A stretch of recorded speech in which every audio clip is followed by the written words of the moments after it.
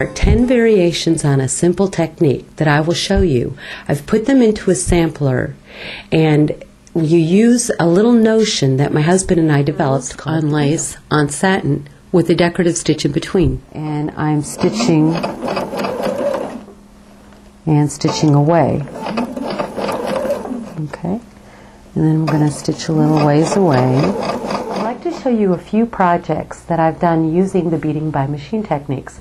This is my seahorse quilt, and here are some big beads sewn right along his body here with free motion work too. And here we've got the raindrops, which look like bubbles in this case. And then I have some beads on the flora right around here.